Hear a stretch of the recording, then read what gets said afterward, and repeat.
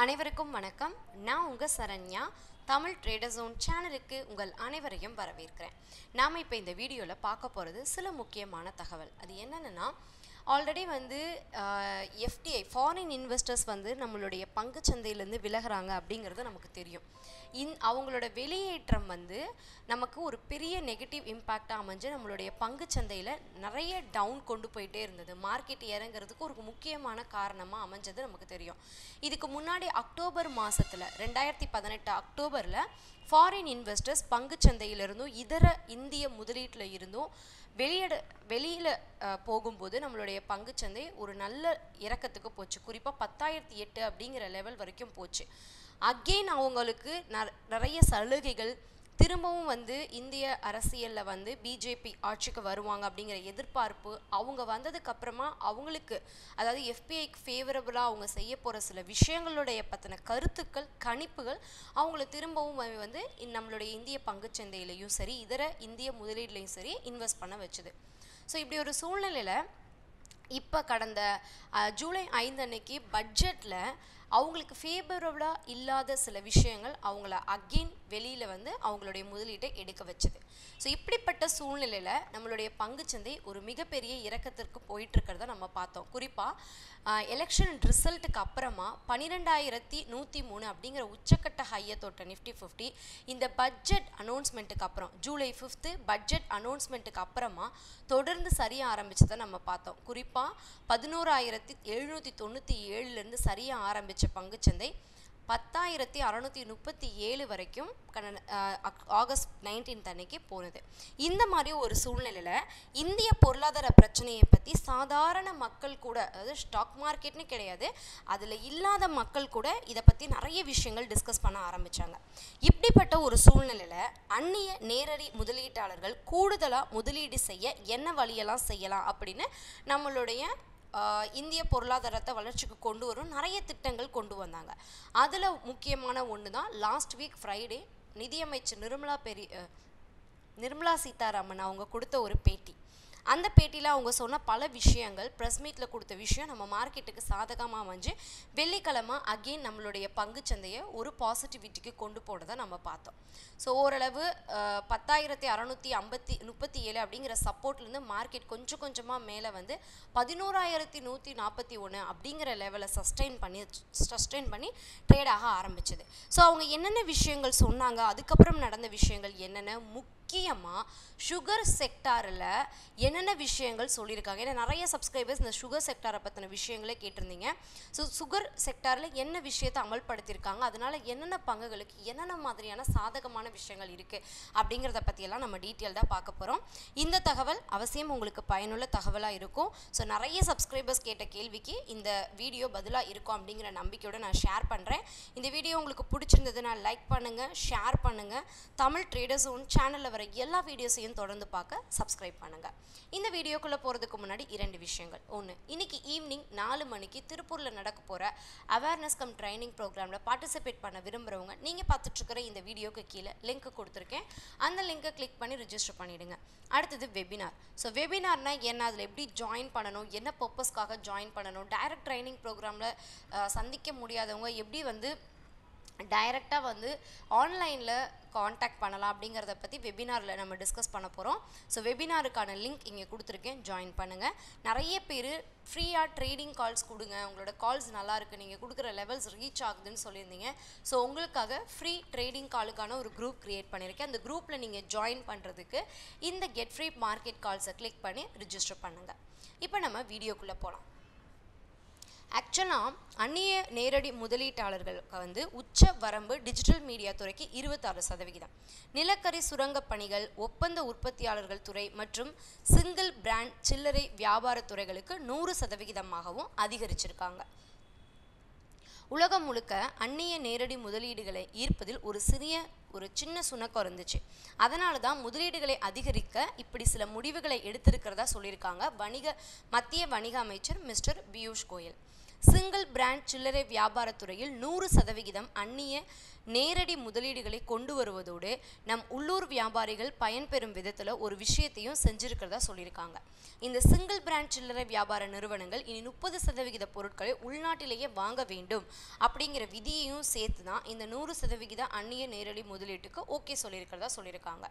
மிக முக்கியமாக single brand சில்லறை வியாபாரிகளும் இனி ஆன்லைனில் தங்கள் பொருட்களை விற்கலாம் என சொல்லி குறிப்பிட்டு சொல்லியிருக்கிறது ஒரு நல்ல விஷயமா எதிர்பார்க்கப்படுது.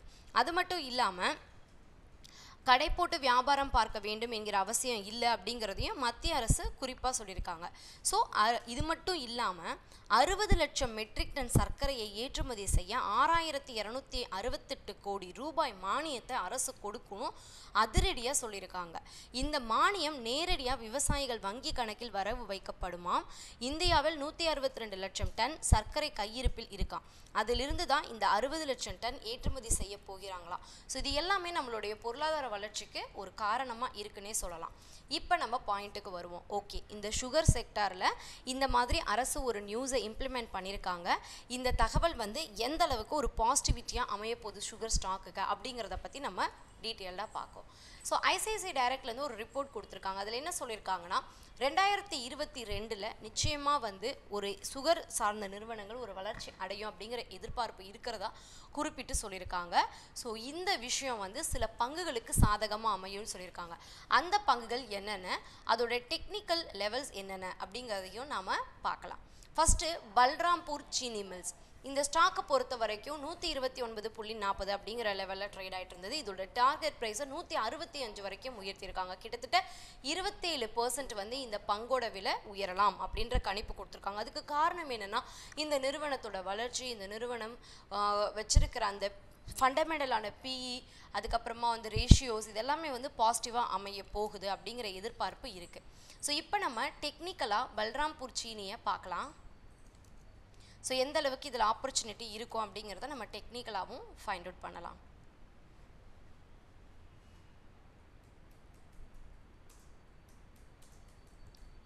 ஸோ பல்ராம்பூர் சீனியை பொறுத்த வரைக்கும் நான் டே கேண்டில் வச்சுருக்கேன்.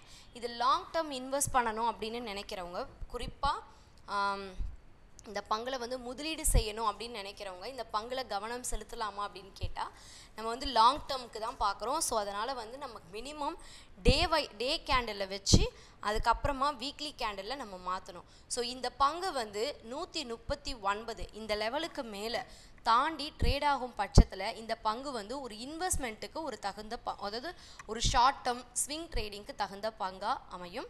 அதே மாதிரி 105 ரூபாய்க்கு மேலேயே இந்த பங்கு ஒரு பாசிட்டிவ் ட்ரெண்டை நோக்கி போயிட்டுருக்கு அப்படின்னு சொல்லலாம். ஓகேங்களா?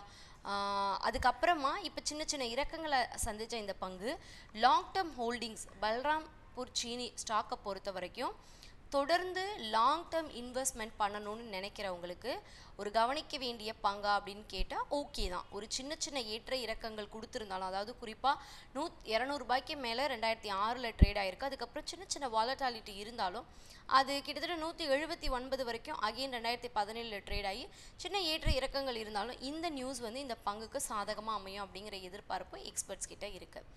அடுத்தது தாம்பூர் சுகர் மில்ஸ். 149.35 அப்படின்னு இருக்கிற இந்த ஸ்டாக் 34% உயரும் அப்படிங்கிற எதிர்பார்ப்பு இருக்குது.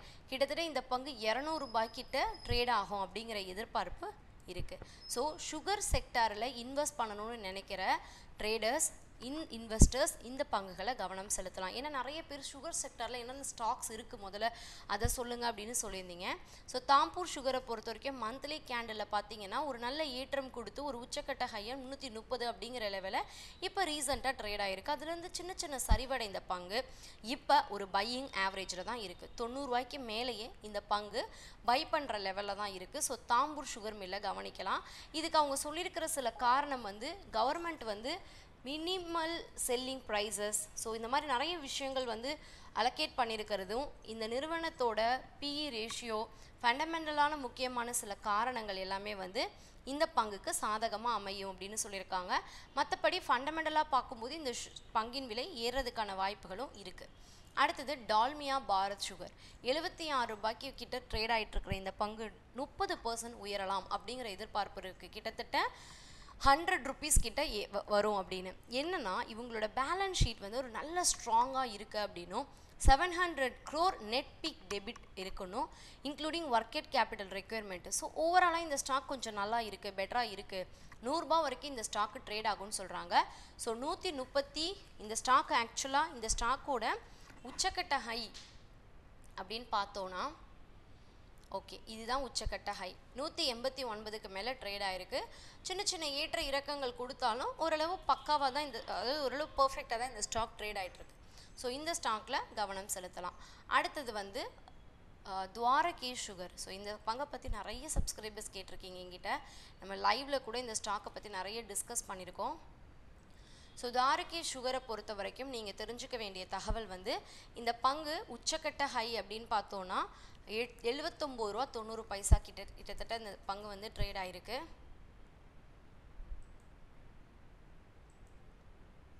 ஸோ அதுக்கப்புறமா சின்ன சின்ன சரிவுகள் இருந்தாலும் இந்த பங்கு லாங் டேர்ம் இன்வெஸ்ட்மெண்ட்ஸ் அப்படின்னு பார்த்தீங்கன்னா ஒரு இப்போ தற்சமயம் 22.35 அப்படிங்கிற லெவலில் இருக்குது. ஸோ 30 rupees கிட்ட 28% உயரலாம் அப்படிங்கிற எதிர்பார்ப்பு இருக்குது. ஸோ இந்த பங்கை நீங்கள் கவனிக்கலாம். அடுத்தது ட்ரிவேணி இன்ஜினியரிங். இந்த ஸ்டாக் 54 அப்படிங்கிற லெவலில் ட்ரேட் ஆகிட்டு இருக்கு. 70 ரூபா கிட்டத்தட்ட போகிறதுக்கான வாய்ப்புகள் இருக்குது அப்படின்னு சொல்லியிருக்காங்க. கிட்டத்தட்ட இந்த பங்கு 28% ஏறும் அப்படின்னு எதிர்பார்ப்புகள் இருக்குது. ஸோ இந்த பங்கை வந்து நீங்கள் கவனிக்கலாம். ட்ரிவேணி சுகர்ஸ். ஸோ ட்ரிவேணி சுகர்ஸை பொறுத்த வரைக்கும் இதோட என்ட்ரி எக்ஸிட் எப்படி இருக்குது அப்படிங்கிறத பார்க்கலாம். ட்ரிவேணி இன்ஜினியரிங்.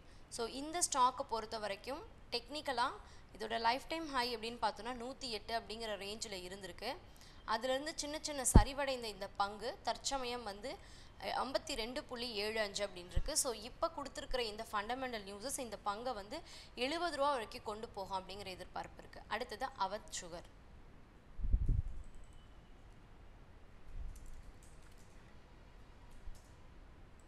ஆவத் sugar energy. இந்த ஸ்டாக்கை பொறுத்த வரைக்கும் ஓரளவு பெரிய ஏற்ற இறக்கம் அப்படிலாம் சொல்ல முடியாது, ஓகே தான். பட் 219 ரூபாய்க்கு ட்ரேட் ஆகிட்டு இருக்கிற இந்த பங்கு 280 வரைக்கும் போகும், 27% உயரலாம் அப்படிங்கிற எதிர்பார்ப்பு இருக்குது. அதுக்கான காரணம் இவங்களுடைய அந்த கோஜென்ரேஷன் கெப்பாசிட்டி.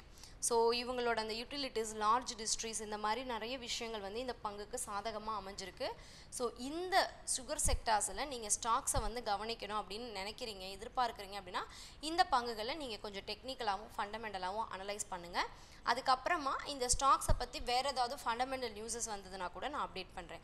ஸோ சுகர் செக்டாரில் இன்வெஸ்ட் பண்ணணும் அப்படின்னு நினைக்கிற சப்ஸ்கிரைபர்ஸ்க்கு என்னென்ன ஸ்டாக்ஸு சாதகமாக இருக்கும் அப்படிங்கிறத நம்ம ஃபண்டமெண்டலாகவும் டெக்னிக்கலாகவும் செக் பண்ணோம். இந்த வீடியோ உங்களுக்கு பயனுள்ளதாக இருக்கும் அப்படிங்கிற நம்பிக்கையோட இந்த வீடியோவை நான் இப்போ போஸ்ட் பண்ணுறேன். பிடிச்சிருந்தால் லைக் பண்ணுங்கள், ஷேர் பண்ணுங்கள், சேனலை சப்ஸ்கிரைப் பண்ணுங்கள்.